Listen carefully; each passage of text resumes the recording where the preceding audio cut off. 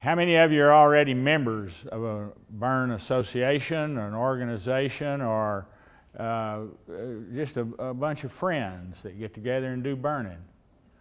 Okay, because that's how you get one started. It's with a computer.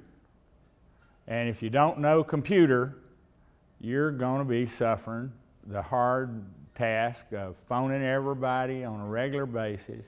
If you got 15 people in your group, you're going to get 15 different answers, hundreds of excuses. And, well, I wanted to start this talk off exactly where John Weir left off, because Einstein said it, and this ain't no joke.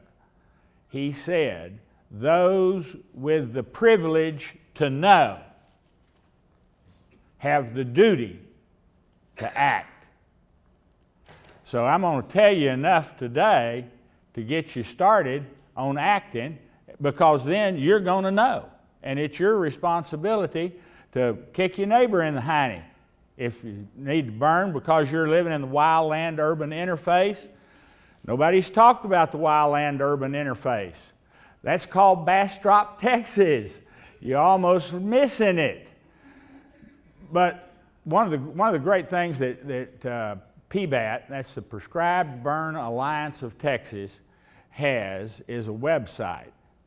We were put together as a project by the NRCS and Texas A&M University's AgriLife Research, and it was called the Research Institute at that time. Now they've got it part of Texas AgriLife. Actually, Texas A&M AgriLife is also known as the Texas Forest Service.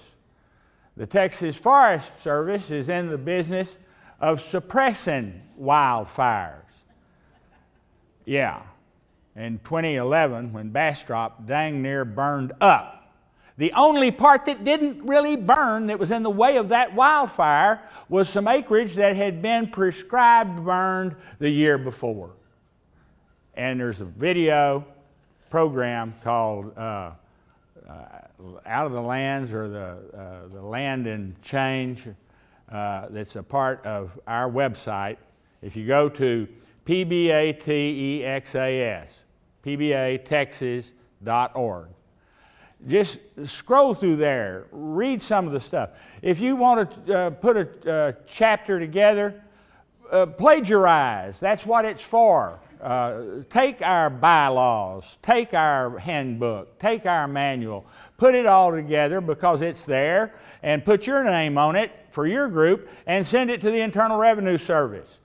They got burned a little bit after some of the publicity about their less than, say, fiduciary responsibilities were being discharged. And John Weir's group over in Oklahoma filed for their 501c3 status. A year after we did, we were in line for 18 months after we formed our group to get our 501c3. Weir formed his group using our material. Where'd John go? Yeah, I want him to confirm that. Oklahoma law and Texas law are all pretty much the same.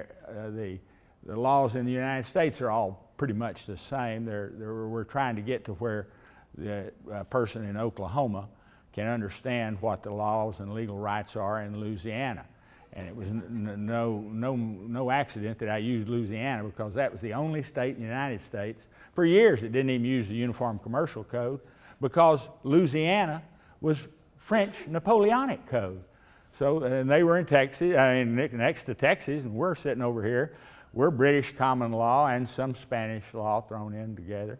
And so is the rest of the United States. So now they're getting everybody together under one nice big legal roof, and the Internal Revenue Service decided to start screwing around with 501c3s, and we dang near didn't get in the opportunity to get a 501c3. It's not necessary now in Texas to be a 501c3, but I think it's a good idea. Everybody ought to be a member of a prescribed burn association that cares enough to do the paperwork to get there, because a prescribed burn is not a controlled burn. A prescribed burn is just like it says by a prescription. And that prescription is longer than any doctor's pad you're ever going to see. It's about 8 or 10 pages of detailed information that you've got to know, and you've got to know more than what you put down there, because things are going to change the day you walk out to do that burn. And if you screw it up and it gets away, well, you could get sued. And that's what the insurance issue is all about, and that's why insurance was prevalent on our mind. I am a board-certified personal injury trial lawyer. I have been since it was first allowed in Texas in 1978. I've been practicing law for now going on 45 years. And it seems like yesterday. Closer I get to the end of my life, the quicker it comes off the roll. It's like toilet paper. But when you put fire on the ground, that is an awesome responsibility. I can't believe that I was taught to do it by a guy who was the last non-degreed biologist hired to work at Texas Parks and Wildlife, and he knew how to do it with a map on the land, on the dirt and the sand, and a statement to go down here, and we're going to do this line with a fire with a drip torch, and be careful, don't run the drip torch up your leg. That'll set your pants on fire. Try to wear cotton. Don't wear clothes that are going to turn into a human saran wrap melting machine that will cook you while it's also sticking to you. You can go to Academy. Uh-oh. Can you hear me now? And get a shirt like this for under $25, I think. It's got an F on here, fire resistant. That's like a watch. They're only resistant. They're not going to keep the water out. If they're waterproof, they're supposed to, so that's a warranty. But if they're water resistant, they're just telling you, you might not want to get in too deep of water. Well, you don't want to get in any deep fire at all, or a little bit of fire. And if you do, you want to make sure you got some leather on up to here, and you got some leather on your soles. Rubber doesn't work well in a fire, so if you're going to be burning, wear some leather soles and wear some cotton pants and cover your head. Drink plenty of water. It does get hot in Texas, and it is okay to burn during a burn ban. Just because it's hot and dry does not mean you cannot safely burn. The index that the counties use is calculated on one item out of, when you see a burn plan, you'll know there are hundreds of different things to consider in a burn before you do it. It's not just one index that you want to use to decide to ban unless you're absolutely afraid of burning. And this fear of all we've got to fear is fear itself is essentially true, because it's based on ignorance. And ignorance is okay. We're born that way. But to do something you don't know how to do, now that's just stupid. And there's a difference between being ignorant and stupid. Ignorant's okay, stupid's not. You've got to know when you don't know. And if you don't know you don't know. And the more you know, you know. My daddy used to tell me, you know the less.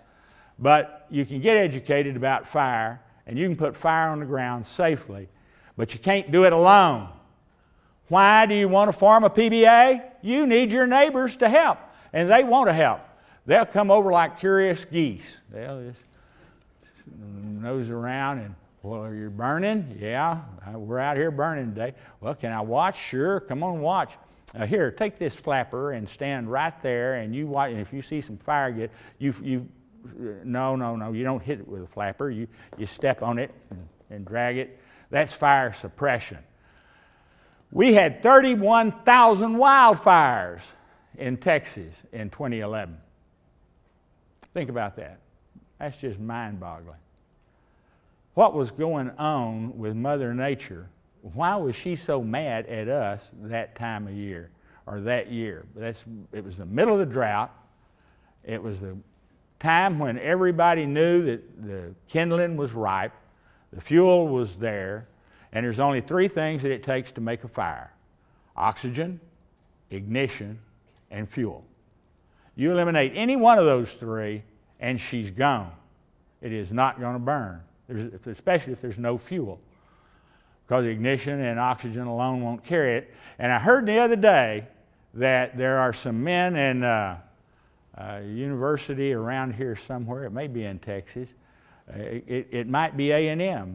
They're leading the league in everything else, including some of the football programs today. But they're putting out fire with audio signals, with sound waves, boom boxes. I think rap music works the best, but they showed a fire, and they showed this sound wave maker being held over, and the fire went out. And it does something to disrupt the oxygen molecules in the air that are in and around the fire, but they don't know how, and they don't know how big it, they don't know if it's going to take a boom box as big as this room to put out a forest fire or not. But forest fires were not suppressed during their active phase. They literally can't be. So to tell anybody that suppression is worth it is to absolutely lie, knowing that the truth is the opposite. Because of those 31,000 wildfires cost us $337 million.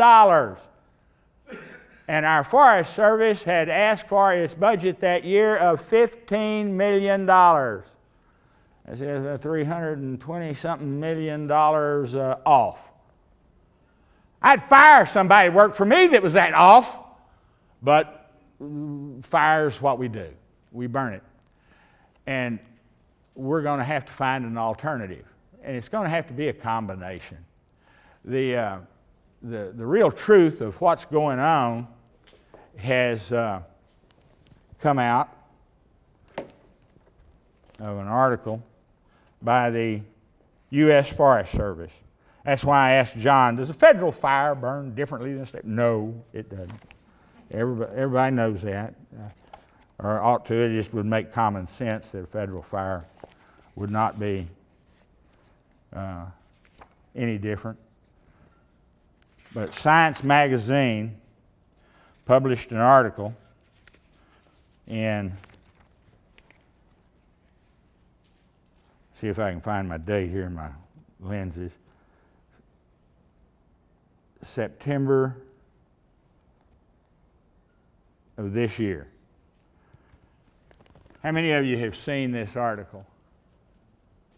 Insight. The feds and the U.S. Forest Service tried to suppress it. The author refused. His credentials were too important to him.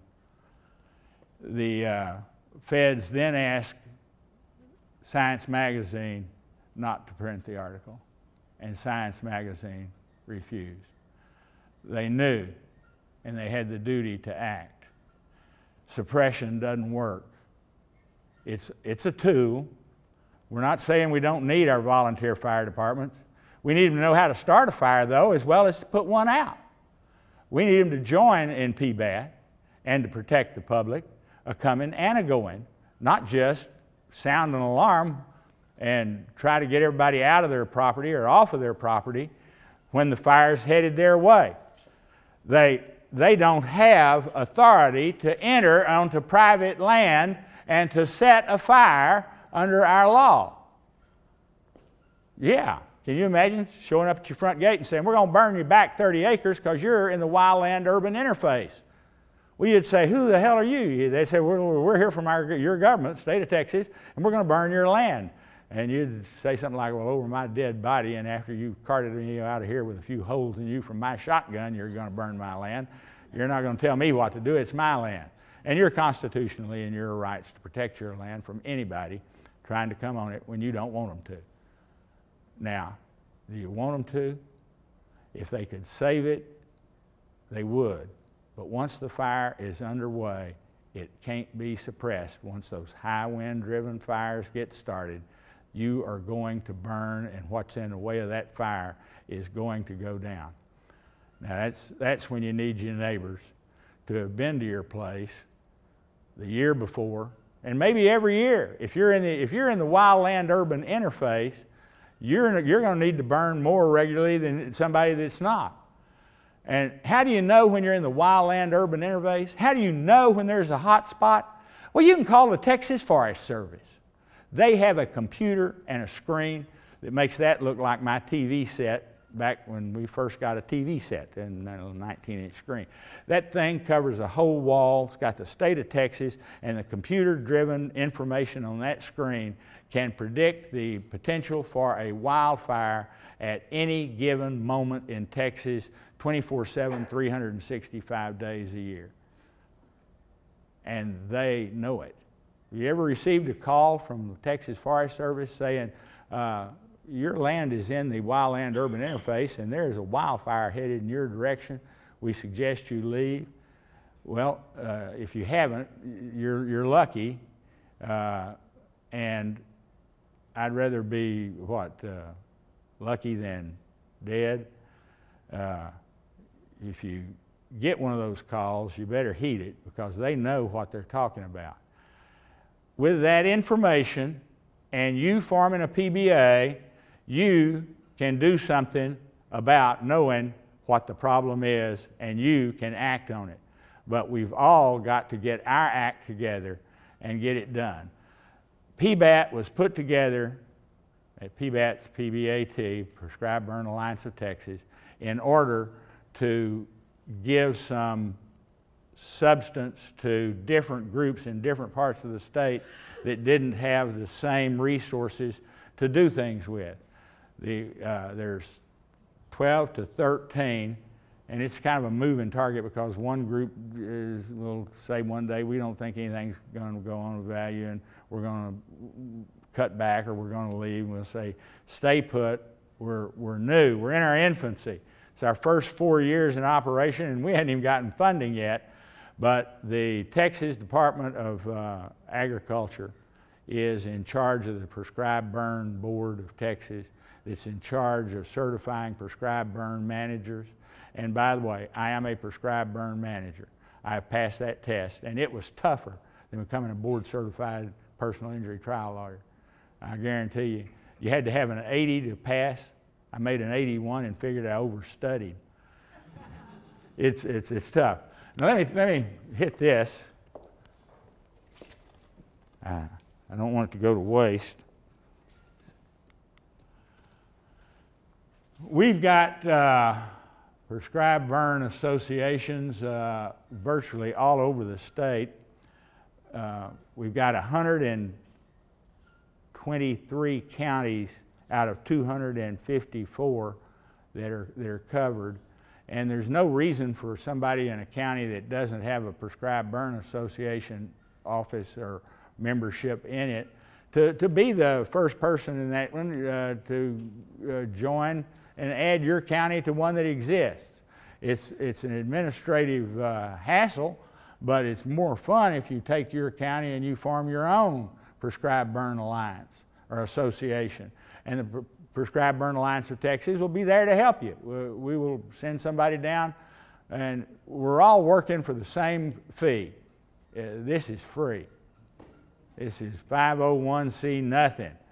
We get absolutely no pay for all this great work, and the satisfaction of seeing the growth of this develop nationwide is really satisfying. The Coalition of Prescribed Burn Council had every state in the southern belt, the so-called Bible Belt of the United States, all the way from California to the West Coast, East Coast, as members, except Texas. And it was just like a big old belt buckle right there in the middle of their belt. Big old white spot, just like the shape of Texas. I wonder why. Well, your PBAT, your Prescribed Burn Alliance of Texas, has joined that association, so now they have a complete group all the way across. And the reason most of these groups get together is to provide a larger marketplace for the insurance company so that they can find some justification in moving into an area. And I'll tell you that the Prescribed Burn Alliance of Texas has a philosophy that I don't know if I can take credit for it. I articulated it and nobody said, no, you're wrong. Everybody said, yeah, you're right. But I don't think that it is right to ask you or your neighbor to put up your time, put up your sweat equity in furtherance of helping me with my burn. It's certainly not right to ask me to do that, to help you with your burn, and to put my equipment, because nobody's supplying us with fancy fire trucks, to come onto my property and to put your life in the line of fire. You could go home a widow or a widow. And thank goodness none of that's happened yet. But that's what we're doing. We're not playing with fire. That would be a recipe for death and disaster. This is serious business. And most people don't even know that we exist. The volunteer fire department in our community thought we were just a bunch of crackpot firebugs that like to start brush fires when things were bad. One of our members did a study of all of the burns in our county from all the volunteer fire departments that are supposed to report. And they don't all do that, but there was not one instance of a prescribed burn getting out of line, getting out of fire, getting out of hand, and causing a fire, or a bigger fire, or any other fire. And those are the fires that can be suppressed. That's why we need the volunteer fire departments involved in Texas with us, not just waiting for it to get out of hand and get called on the phone. The benefits of prescriptive fire are more than just wildfire prevention. It's good for the land. It's good for the landowner. It's good for the wild animals. I've sued many a lawyer because that's what I do for a living.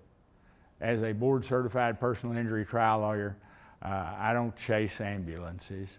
Never have, never will. But I do sue some lawyers who breach their fiduciary duties to their clients on a regular basis because that's what they do when they do something wrong. And a fiduciary is somebody who puts their ward or their person they're in charge of, like their client's business and interests, in front of their own. Mothers call that having a child. They make particularly good lawyers for that reason, I might add. They know the importance of something that is more important than their own life, and that's their child. Your land is in that category. If you think you own your land, you're wrong. It's going to own you someday. You're just renting it from your children. So when you have wildlife on your land, look at yourself and your wildlife as a fiduciary to that wildlife, that you owe it a higher duty of care than you owe yourself. And you'll know what you need to do to make it right with the wild animals. They'll tell you. They'll come out and eat on that black field that's smoking and little tendrils are coming up right after you've burned it.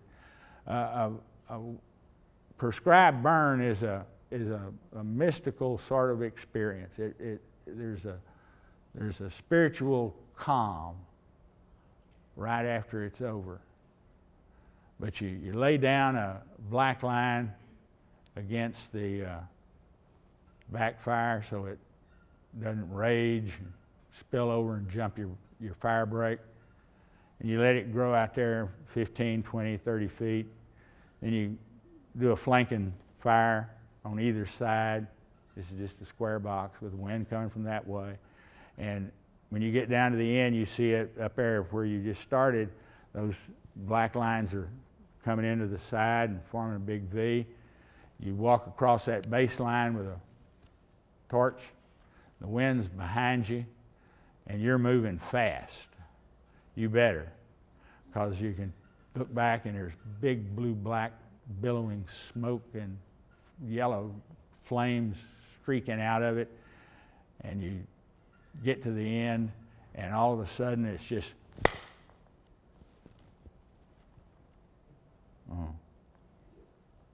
no, nothing. It's over. And it's quiet. There's just little tendrils of smoke coming up off the land. And if you're lucky, you don't have any flaming rabbits, because they'll set your neighbor's land on fire in a minute, and you don't want any of those. Oddly enough, groundwater is benefited both in quality and quantity by fire. And I find that to be one of the largest ironies there are, because it costs $40,000 a day to rent that airplane, and it did in 2011 when Bastrop nearly burned up. It cost $40,000 a day back then for that airplane, and $20,000 a dump for each load of water dumped. And they didn't always hit the target because they're flying through smoke themselves and in danger. Now that is a waste of water and a waste of money. That if we put $1 million of time and interest into the Prescribed Burn Alliance of Texas, we can outperform the Forest Service in a short period of time. It's not going to take long. It's just that we're not going to know when we didn't get the wildfire we didn't want because we had pre-burned. But you will see a reduction. And sometime when I get a little more time to talk about it, I'll tell you how we can do it for a song and sing it ourselves, as my daddy used to say. Woo, I'd like to sing that song. I can sing off key and still make money. But it's true that incentives work, and we don't have a program where somebody is incentivized to round up his neighbors, get them interested, identify the hot spots, work with the Texas Forest Service to know where to go, and get it done. There's no coordination. How would you like to have a bonus paid on the savings off of the Forest Service's suppression fund, or the state's $337 million that it lost out of, where did it come from? The education fund? I don't know. They don't tell us that. It's none of our business. It's all our business. And get involved in a PBA and make it your business, because now you know it's important. It'll save your life. Thank you.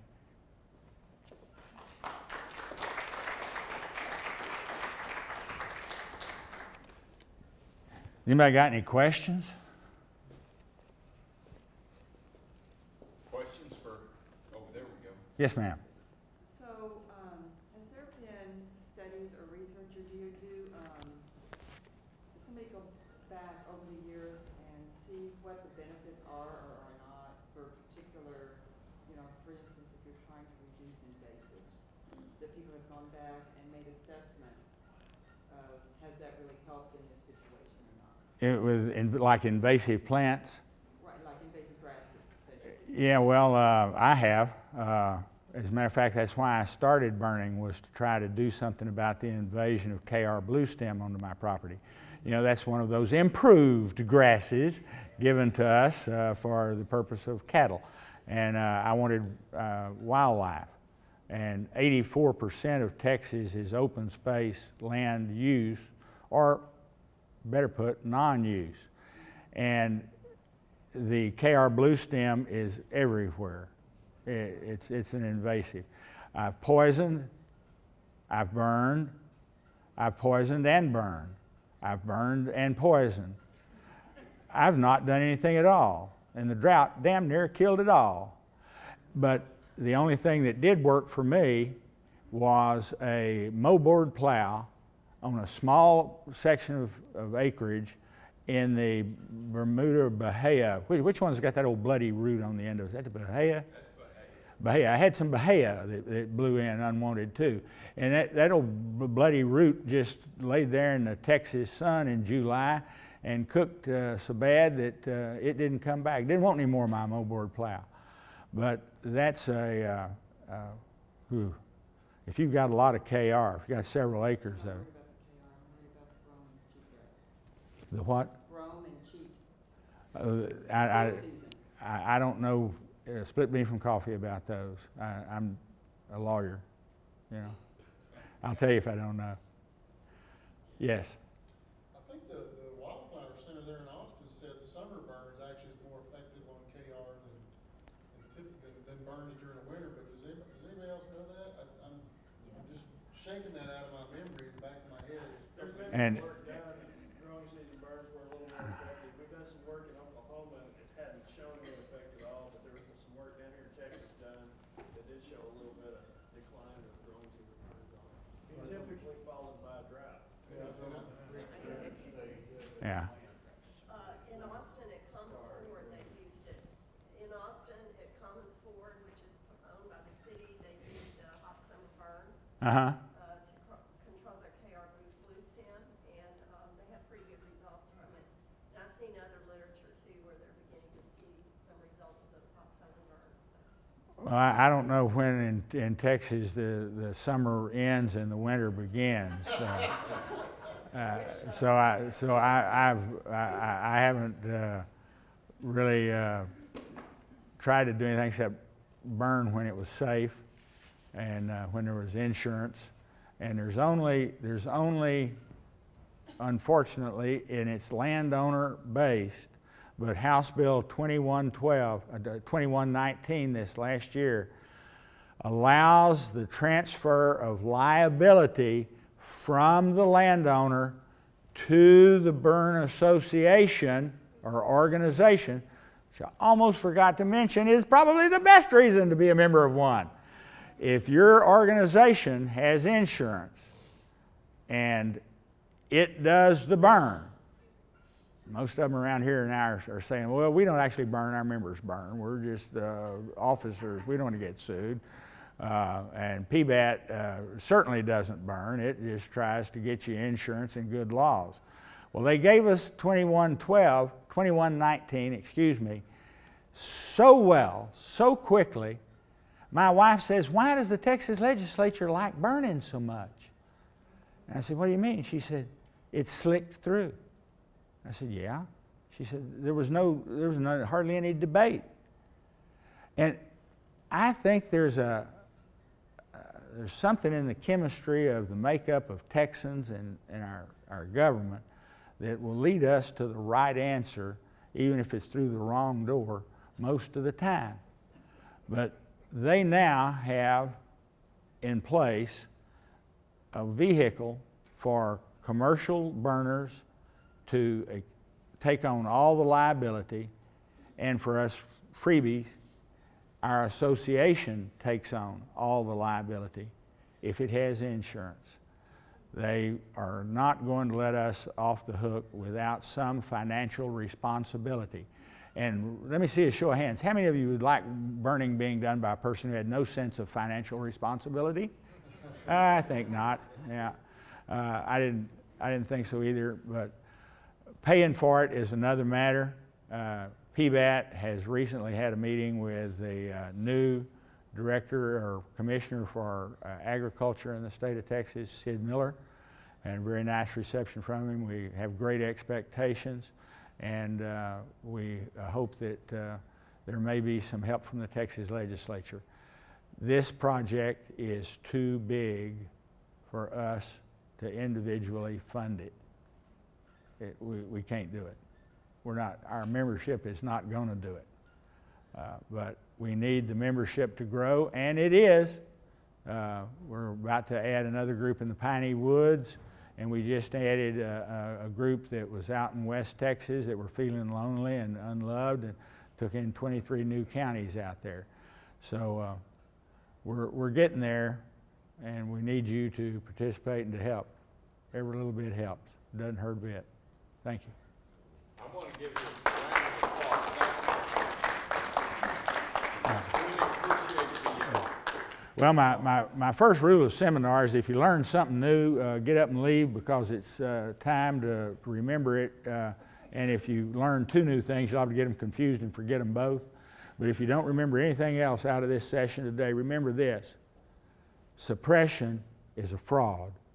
It does not work when it's needed, and it shouldn't be funded. Thank you.